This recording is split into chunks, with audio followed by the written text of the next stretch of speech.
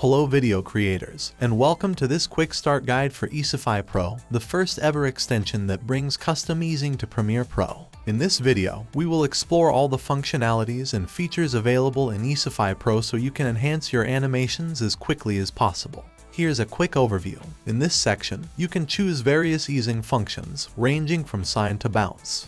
As you can see, there are two separate easing graphs linked together. By clicking the link icon, you can combine different easing graphs. Here, you control the percentage of each graph, although it's often best to keep it at 50%. You can also customize special graphs like back, elastic, and bounce by clicking the gear icon. Save your creations for quick access later. You can save up to 10 of them. In this section, you select where to apply easing between individual keyframes, between all keyframes, or to the entire animation path. Since Premiere Pro doesn't directly support keyframe manipulation, Easify Pro bakes in the easing animation. You can choose the interval between newly created keyframes, measured in milliseconds. An interval of 25 to 100 should suffice, but feel free to experiment. By the way, the UI is flexible, allowing you to adjust its size as needed. To apply easing to keyframes, select the clips to which you want to apply easing. Position the playhead between the keyframes requiring easing. This step is necessary due to limitations in the Premiere Pro API. There's simply no way for a program to tell what keyframes are selected or not. Afterward, click Ease and witness the magic. To use saved easing, simply click on the saved option. But what if there are multiple keyframes between the playhead, and I only want to apply easing to one of them? I'm glad you asked. In that case, Easify Pro will prompt you to select the property to which you want to apply easing. You can even apply easing to multiple clips simultaneously. One of the most vexing issues that Easify Pro effectively addresses is the synchronization of easing across different properties. Prior to Easify Pro, the only dependable options were the standard linear or easy ease functions. However, now you have the flexibility to employ any easing type you desire. Consider this scenario. When you intend to zoom in on a specific section of the screen, you inevitably need to manipulate both scale and position keyframes. To infuse your animation with greater dynamism, Easify Pro comes into play, offering a seamless solution.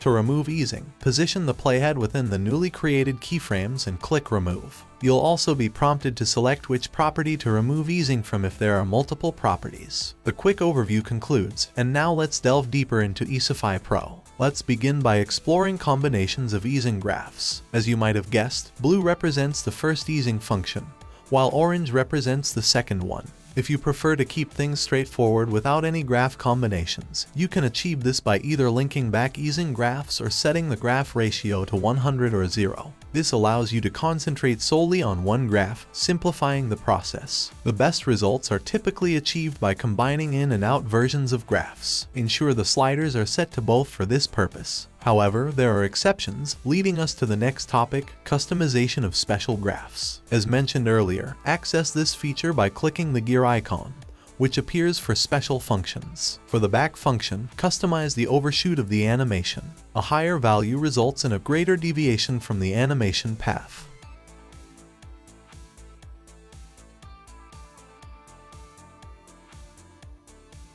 You can even use negative values for unique effects. Quite cool, isn't it? A convenient feature of Easify Pro is the ability to adjust values in input boxes by clicking and dragging the mouse left or right, mimicking Premiere's behavior. Holding Shift makes values change faster, while holding Control or Command on Mac makes values change more slowly. For elastic, you can adjust the animation's frequency, which I've referred to as smoothness. Higher values make the graph appear smoother, essentially controlling frequency. Some values may lead to unexpected outcomes.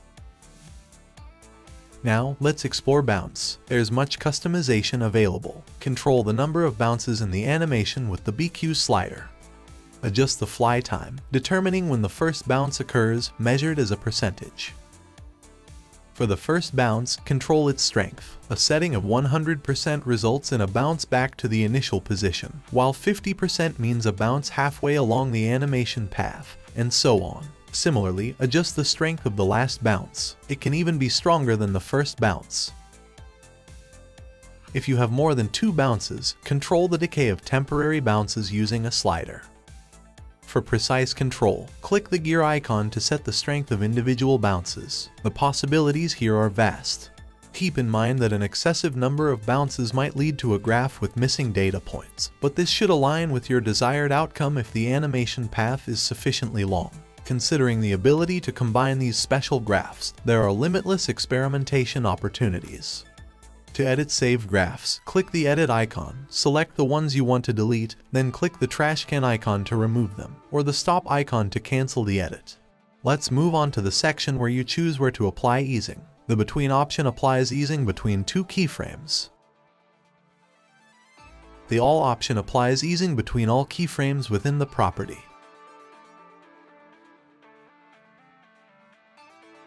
Lastly, the Path option applies easing to the entire animation path. Think of it as the rove across time setting in After Effects, applicable to any keyframeable property, not just position. It's quite impressive. You can sketch out your desired path without worrying about keyframe timing and hit ease.